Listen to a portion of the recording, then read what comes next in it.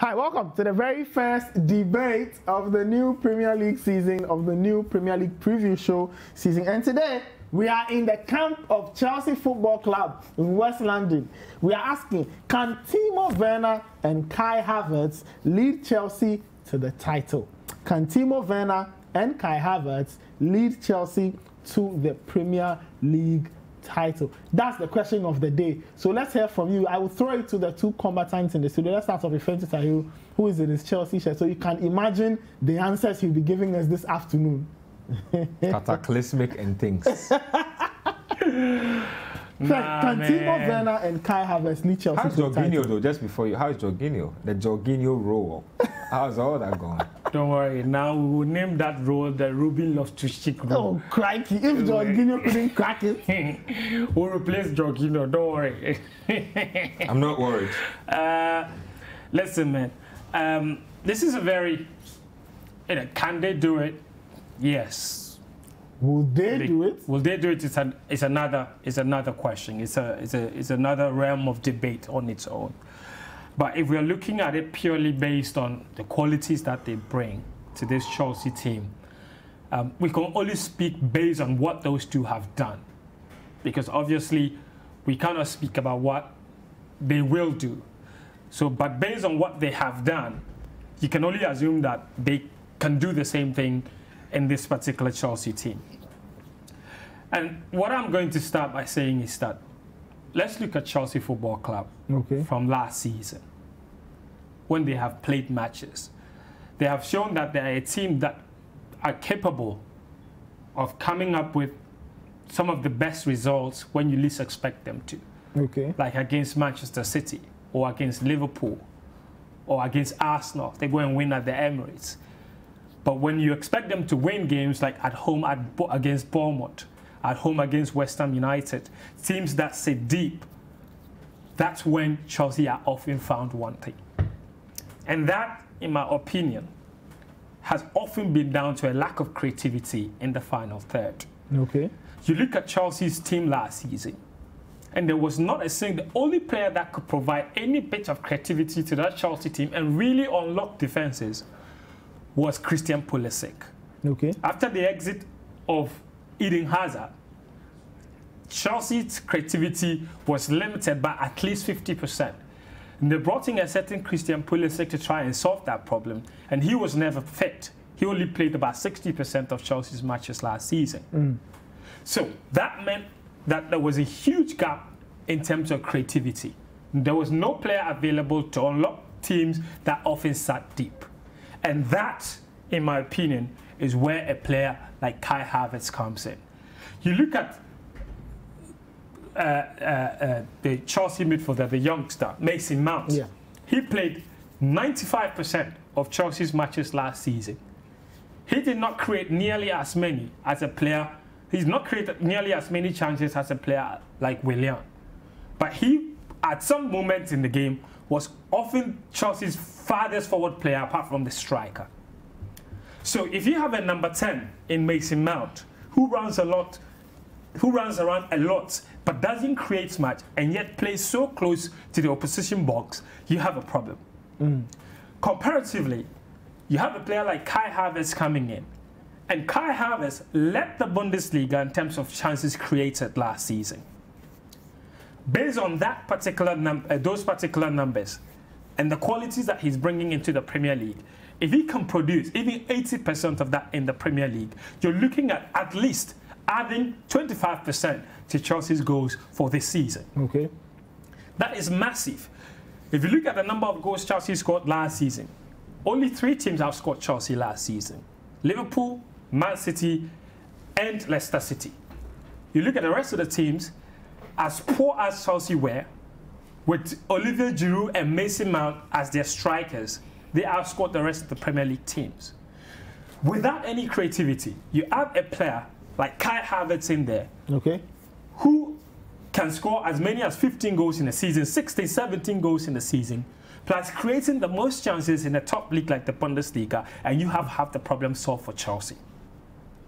Now, when he's creating those opportunities and finishing some of them, because in this current Chelsea squad, he is the highest scoring midfielder they've got.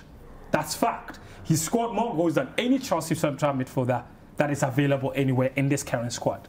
So that ability is there. He's coming to work under a manager that has the ability, well, the highest scoring midfielder in the history of the Premier League. So it's part of the reason, and I've read that Kai Havertz actually waived a 7 million bonus payment from Leverkusen in order to join Chelsea, because he was so desperate to work under Frank Lampard, because he sees himself a lot more in Frank Lampard. Okay. A high goal-scoring midfielder. So I think the goals, the creativity that he brings will help Chelsea a massive lot. And then you look at Chelsea, goal-scoring. You look at the chances that they created last season. I think Chelsea were fourth in terms of highest number of chances created last season. And yet their goal-scoring was terrible. You look at Timo Werner. In the last 2 seasons in the Bundesliga, only one player has outscored him. Robert Lewandowski. So he brings those sorts of numbers into the Premier League. Even if he can produce 80% of those numbers, you're looking at adding at least 20% to Chelsea's goals this season. 20% more to Chelsea's goals this season, and Chelsea could be winning the Premier League. And you're looking at how Chelsea have to win games. And this is where I think these two will be crucial, because these two are players that bring creativity, and a combination of creativity and direct runs. You look at Timo Werner, he has the ability to play in multiple positions, whether through the centre or out wide on the right. The same can be said of Kai Havertz, either through centrally or out on the right-hand side, and he can always switch with a player like Hakim Ziyech. And I'm not saying the two of them are going to do the work alone, but you're going to look at pieces of a puzzle coming together. Hakim Ziyech on the left-hand side, Kai Havertz in the middle, Pulisic on the left, Timo Werner up front. All of those 4 players, in fact, can interchange. They can always change position. And that multitudinal dimensions that Chelsea would provide, it's a recipe for confusing opposition defenders and unlocking teams that have sat deep.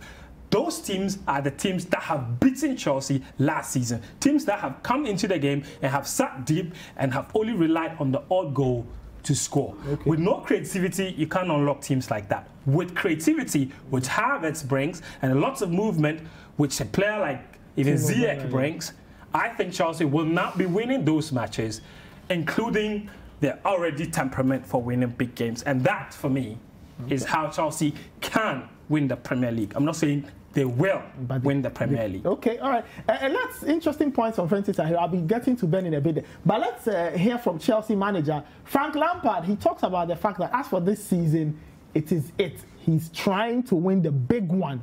He's trying to push his team to go as far and as close to winning the big one as possible. All right, Frank Lampard says, I did not come here to hand debuts to academy players. I came here to win. Ben, so can he win with Timo Werner and Kai Havertz? Lampard says he is here to win. Of course, this is not time for my try, Marco. Of course. So he has to win. But you see, first things first, let's talk about goals, right? The context of goals and the nature of how Chelsea close out games. So I like it when Chelsea fans say things like, Timo Werner is prolific, nobody's outscored him, blah, blah, blah, blah, blah, blah. But you see, a context of goals matter. Timo Werner could get a hat-trick in a game that Chelsea ends up drawing 3-3. Timo Werner could end up scoring a consolation brace in a game that Chelsea end up losing 4-2. Timo Werner could end up getting a lot of goals that are inconsequential to team results. Okay. Now, do you want your expensive debut season striker to score goals to fill up the number sheet, or you want them to score important goals that will get you over the line? That's the first. They've brought these two players. These two players have been scoring goals in Germany. That's what I'm saying, but there's a context to the goals. There are players who scored a lot of goals, but their teams always finish middle of the pack. Good. So ask yourself that, what sort of goals are we going to give, or what kind of chances are we going to give Timo Werner to get the goals that he's been getting? And don't ever be mistaken. Anybody that scored 28 goals to go with, 8 assists in a season is not only a proven goal scorer, but it's also an intelligent player. So I expect that they will come in with the sense that minimum worst case scenario, I, as Timo Werner, I can get like 10 goals. Because, again, put the goals in context. The Bundesliga versus the Premier League. Who are the top defenders in the Bundesliga? I strongly believe that a good number of the top level defenders in the Bundesliga are middle of the pack defenders in the Premier League. A guy like Matt Hummels, still regarded as one of the best out there. A lot of the guys Timo Werner was going up against were not necessarily considered elite. And so what I'm saying is that, yes, I'm not saying the Bundesliga is not a top quality league, but I'm saying that the Bundesliga is known for being a free scoring league. In the Premier League, you have to literally work for every goal you score. So it's safe for me to say that for every 2 goals you scored in the Bundesliga, you will score 1 in the Premier League for Timo Werner. So two Bundesliga goals for me equal 1 Premier League goal in terms of how it's going to be done. That's the first thing. So I expect them to be put through their paces by a lot of the defenders that they come up against. That's the first struggle.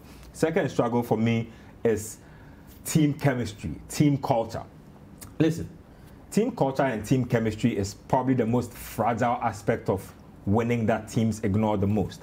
Roles, accepting roles, making sacrifices for your team to win. Now ask yourself this. Is Lampard going to hand immediate starts to Havertz and Timo Werner?